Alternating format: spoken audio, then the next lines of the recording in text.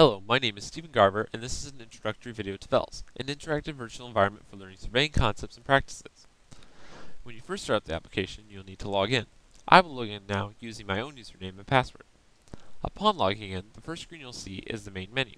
The main menu options include both learning tutorials and exercises. The tutorials cover the math concepts necessary to complete the exercises. The three exercises included are the leveling exercise, the total station exercise, and the steel tape exercise. On the right side of the screen are a list of regions the user can load in order to provide a variety of different environments to practice surveying. I will demo this now using the Michigan region. Now that the terrain is loaded, I will focus on the leveling exercise. Upon startup of this exercise, you will see the empty terrain. In order to get a better idea of how to complete this exercise, I can use the help screen. This can be accessed by hitting the help button just below the minimap in the top left corner of the screen, or by hitting the H key on the keyboard.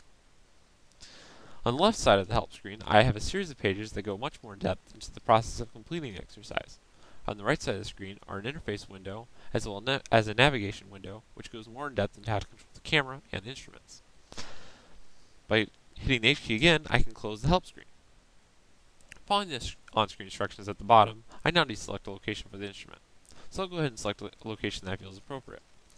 Now that I've selected a location for the instrument, I can now see that the instrument has been placed on the terrain, as well as a circle indicating the range of accuracy of the instrument.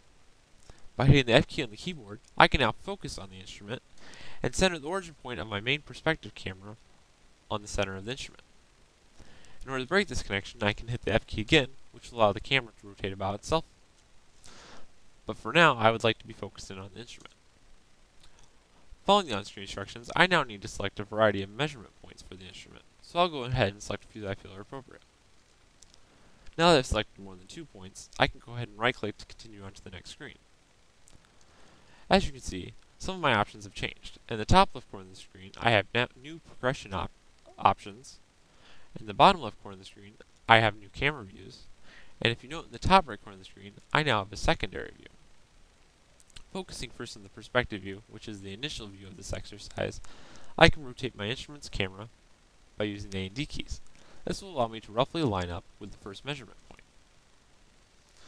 If you look in the top right corner of the screen in the scope view, you can see the instrument that I'm trying to focus on.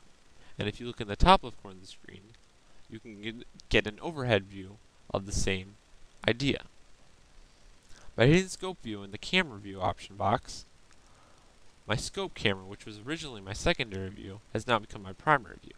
My new secondary view is a camera called Signs, which gives me a view of the surveyor, as well as his actions when I complete options in the bottom right corner of the screen called meter controls, such as moving the measuring rod to the right or the left. He will indicate it with various different actions. My next step would be to measure my locations.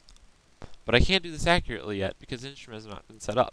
So by going to my third camera view, I can go to level setup. By rotating the camera with A and D, I can see 3 different dials, which can be used to affect the balance. If you look in the top right corner of the screen, the balance camera shows 2 different bubbles, which shows the instrument setup. It is currently not leveled, so I can use these 3 different dials to accurately set up the instrument.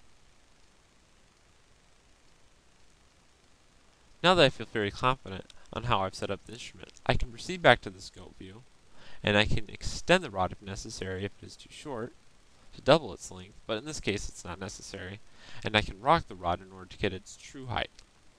At the lowest point is where I will stop the rod so that I can record its point inside of the input table. Once I feel fairly confident for how I've measured all 3 points that I have selected now, I can proceed on to the next location. By hitting next location, this will give me 3 different options. Yes will allow me to move my instrument to the next location. No will allow me to proceed with where I am, and clear will allow me to erase that I ever used this point to begin with. Another progression option I have is to add more points. This can be done at any time, as well as after selecting the next location. Once I am done measuring all of my locations, I can go ahead and hit grade to grade my final result, which will be determined by the number of locations I have selected. The number of locations I have selected will be indicated by the number just above grade, which is my current selected instrument's location. A few other things to note is that For example, in all camera views, A and D will rotate some version of the instrument. But in the scope view specifically, holding down the shift key while A and D will give me much more accurate movements. And in the mini-map, the very center of the instrument's view is indicated by a black line, so that I can accurately measure the very direction that the instrument is pointing.